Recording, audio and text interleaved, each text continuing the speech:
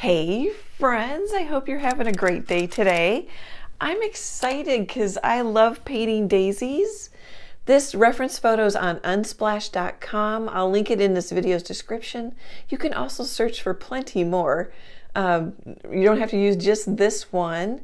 I'm going to paint it on a little 8x8 cradled wood panel, and I think it's going to be a blast. Let's get started.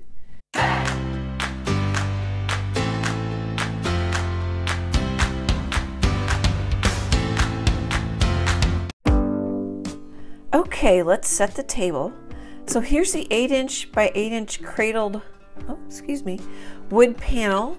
It's from US Art Supply. There's a link in this video or in plenty of my other videos descriptions. I really like these, they're nice. I'm liking painting on wood if you want a little less texture. The cotton canvas is wonderful, but it leaves a little canvas texture. I gessoed it a couple days ago with clear gesso from Liquitex. And I'm going to use pretty much primary colors. This is Phthalo blue green shade. Here, give you a look. They're all Liquitex. Cad yellow medium hue. I'm going to put out in a little bit Quinacridone magenta. I've got titanium white. I also buy, some of these I also buy in the heavy body. And I'm probably gonna put out some Mars black. Okay, and what I'm gonna do now is, this is an aqua green. Actually, it looks a little greener than I want. I might put a little more phthalo blue in it. And I'm gonna use phthalo blue, a kind of an aqua color for the sky, just because it's fun. Sometimes I'll use bright aqua green. That's a pretty color. It's also lighter. I'll clean off my palette knife here. And I'll grab the bright aqua green for you to see. What's nice is I mic so I can move a little bit and you can still hear me. Isn't that cool? And you guys bought a light. People who have sent money to support the channel. Here, I'll turn it off. I'm thinking that's you can just see it better, plus it'll help with some of the other shadows. Here's bright aqua green. I really like Liquitex, and their basics are really nice. It's a student grade paint, but boy, I think it's well pigmented. I get great colors with it, and it's not as expensive. So you guys can let me know what you think if you use Liquitex. Oh, I also like, I haven't mentioned this in quite a long time, it can sit on their caps, so I can just store it on a shelf. Okay. Back to business. Let's grab a brush. Oh, I'm gonna just grab a 1" filbert from Royal and Langnickel. I have a link to their store in this video's description if that interests you. I'm just gonna get some paint down. Let's grab some white. I want to see what color this is. That still might be a little green. Oh, I wrote the word love on with a new pastel from Prismacolor. I like them because they're a little harder. The Hippie Crafter pastels I have linked in this video's description. They're also on the harder side, so you don't get as much dust. I don't think I'm gonna have that much sky in this daisy painting. So I'm just gonna do sort of my back and forth sweeping. I can link, I've got a video description or video on how to paint a simple sky. I'll link that in this video's description. You guys might like it. One thing nice about the wood, you could paint it white first, or it kind of warms up your painting. I like that. So that's pretty much all I think I need for sky. I think I'm gonna have daisies coming up pretty high. Just adding a little more aqua to see if I like it. So one thing to think about is how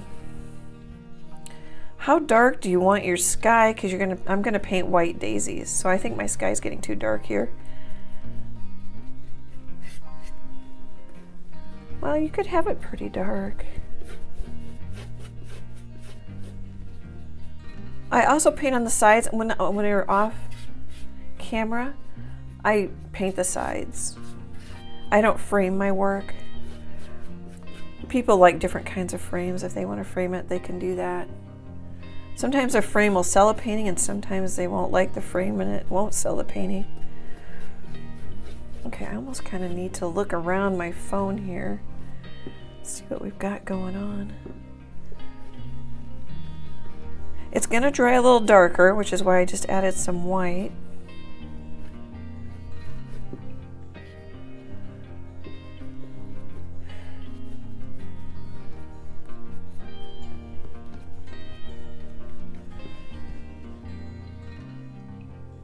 I think we're going to call that good. Okay, I'm going to time lapse the rest and paint the sides, and I'll be back in a bit.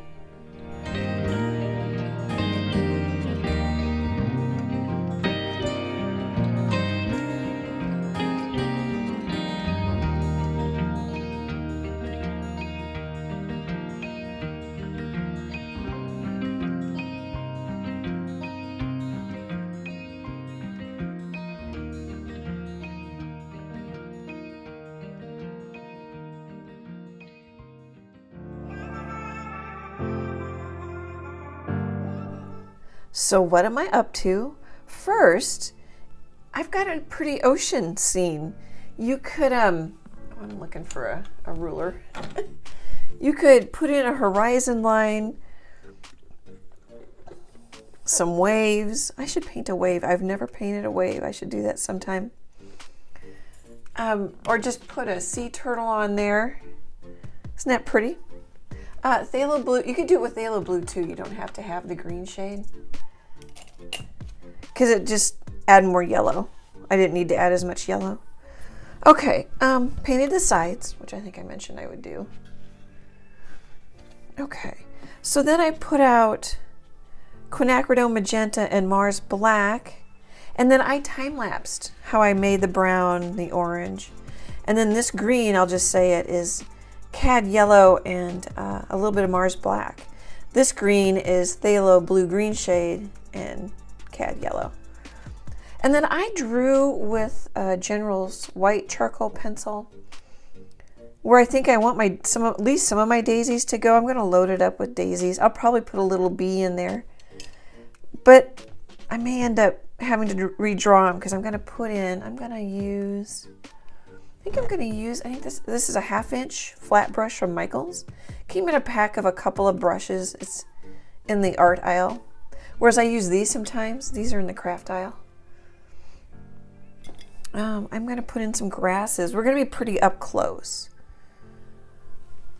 Sort of like, I'm looking at one of my past daisy paintings. Sort of like this one, but more loaded and less sky. We gotta get some dirt in there too. Can you see there's some nice pink browns. I'm not too worried about where the dirt is since I didn't put it in first. I think we might do more up and down. I wonder if I have that one. Oh, here. I do, you guys. We might do more up and down like this one, but less sky. I think we'll do that. I'll link some daisy videos in this video's description. Okay, I'm gonna paint some up and down grasses. You could practice on a piece of paper, so you're using the skinny edge. Well, here, let's put one in. Grab a little water. Oh, and I'm probably gonna need a little white. My colors are transparent. Well, the black isn't, so that would help, but the yellow is semi-transparent.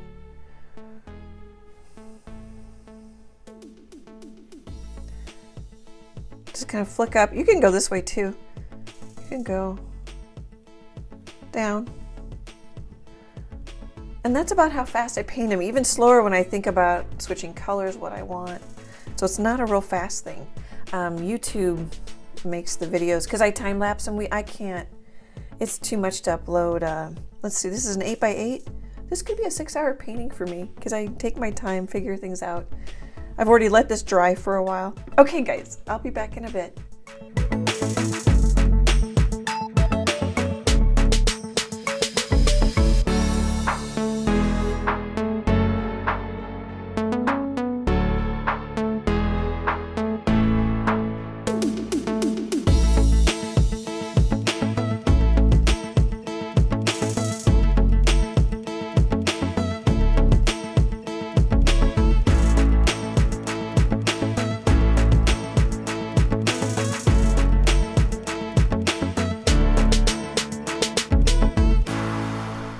okay.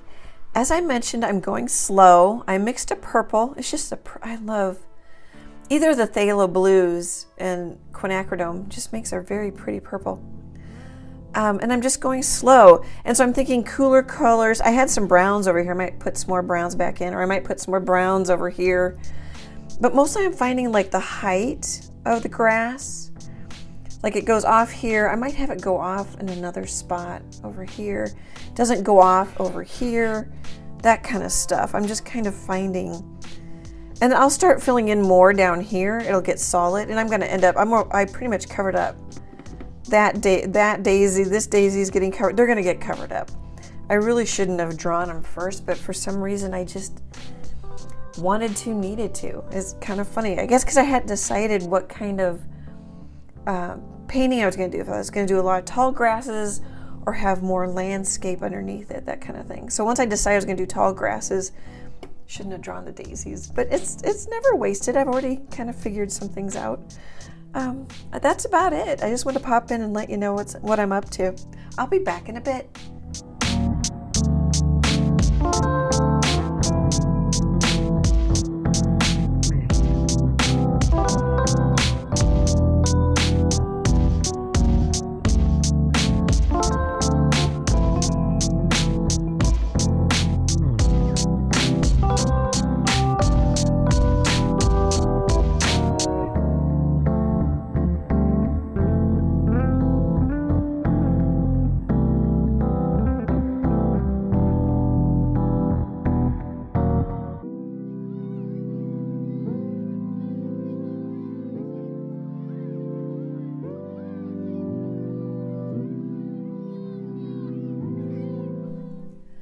Just a couple of comments. I've been using this brush the whole time. Layers and more layers. I'm playing with color. I'm wondering if I want this darker. I ended up with more sky than I thought I would, because really that's a little piece of sky, but I don't know if it shows too much. And I don't know that it matters, but it's looking similar to this painting I showed you. This one has more sky. I've got more holes, bigger holes down in here. I just thought that was kind of funny. It's my handwriting. Part of that's my handwriting. Paintings, handwriting changes slowly over time, you know, that kind of thing. I tend to think thirds, you know, so I have a darker area on this third. It's not really lighter over here on this third, but I try not to have it right in the middle, so I might lighten this up more this way. Okay, the main point I want to make is I just looked to see when I started videoing, and it was 12:46, and it's now a little after 4 o'clock. And all I've gotten done this afternoon is sky and a bunch of grass. So I say I'm a slow painter. I am getting faster the more I paint. I've been painting a lot since the pandemic. But I think it looks loose. Don't you think that looks loose? Hopefully it does. But anyway, but it's considered. Like, I'll put in a brush stroke and I'll put in another brush stroke. It's not like I just scribbled it all on, done in, 15 minutes. And I think that's kind of important sometimes with YouTube and that I time lapse. Take your time. Take as much time as you want. Realism does come with more time and smaller brushes and paying attention to detail, but looseness also comes with considered, in my case, slow brush strokes. I hope that makes sense. I'm hoping that, don't feel like you have to rush is really the whole point. And I hope that makes sense. I'm going to quit for today, and I'll be back tomorrow.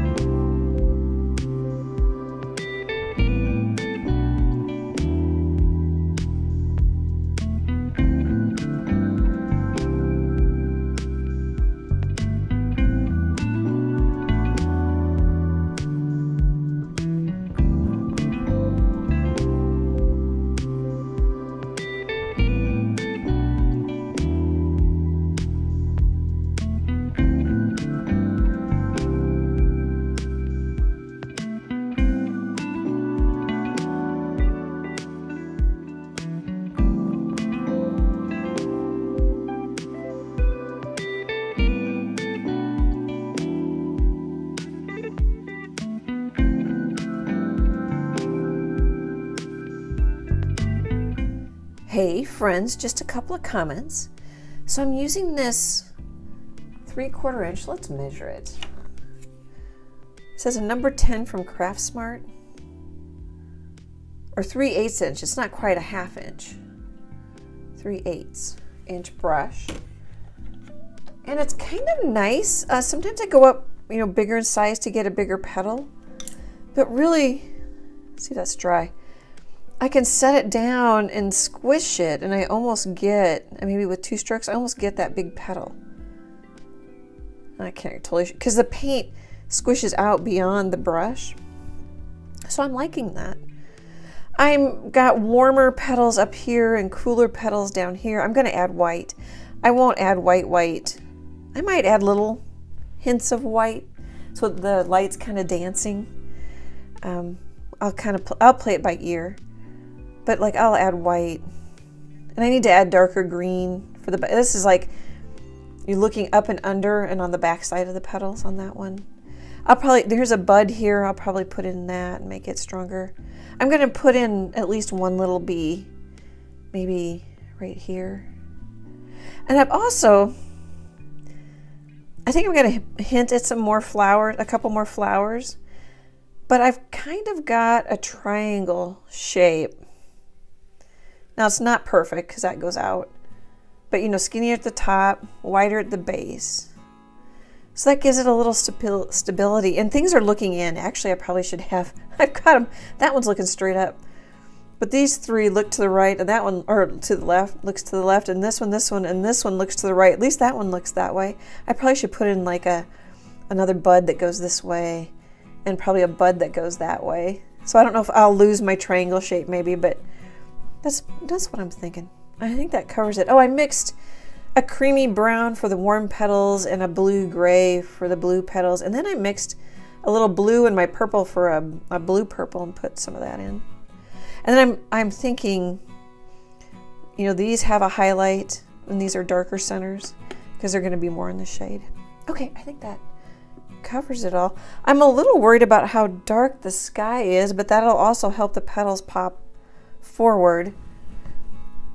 I can draw, or I can wash off. It's not completely dry, but I can wash off some of my white charcoal pencil. I don't know if you can see that. Or you could wait till the next day to wash that off, or whatever you use. Pencil won't wash off. That's one of the reasons why I really like charcoal or chalk pastel. You can just wash it off. Okay, guys, I think that gets us up to speed. I'll be back in a bit.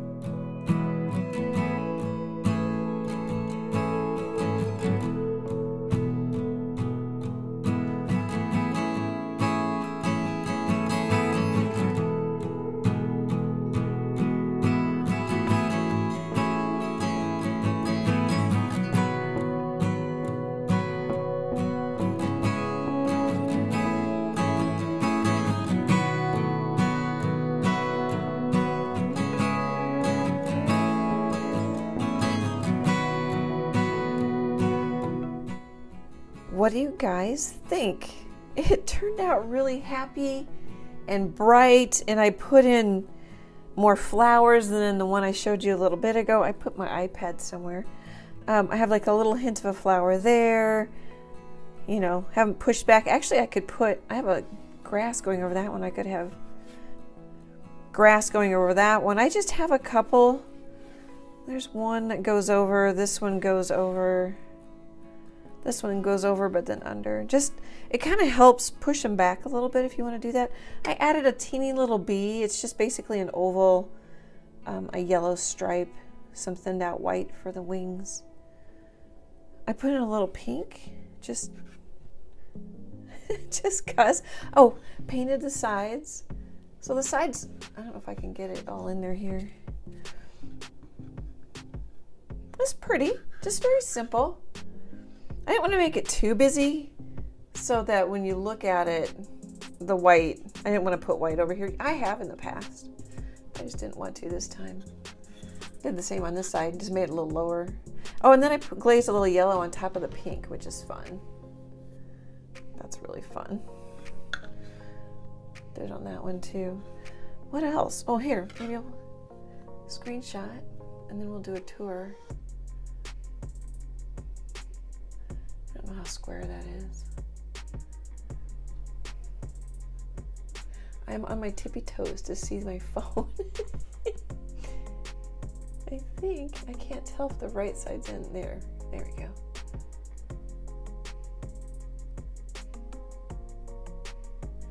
You can tell it's mine. Everybody has their own handwriting. And mine, it changes a little bit, just like your personal handwriting. I like that I put in some purple for shadow. That's new for me for the daisies. And I think a little bit bluer blue. And then like spots of white. That's not new, but it's fun. Kind of catching the sun. And then the bottom's messy, but painted. Oh, and the top. A couple little pieces go over the top. Okay, guys. Let me know if you try this one. I will link, I might have a live video where I paint demoed petals and a daisy live. I know I've got a sunflower. I can link that too. That'll help you. And I've got other videos where I stopped and demoed some petals. It's really fun, but you can take a filbert too, and you don't have to do it in one stroke, but you can tell I just set it down at an angle there and pulled it, or I might have pulled it this way and then this way. And you can slow the time lapse down to see it a little bit better too. This one just really makes me happy. It's very bright and cheery and very busy. A busy little bee in a busy garden type of situation. Thank you for hanging out with me. It's so fun for me. I hope you get something out of it too. I super appreciate your support. Great, big, happy art hugs, and I hope to chat with you soon. Bye, guys.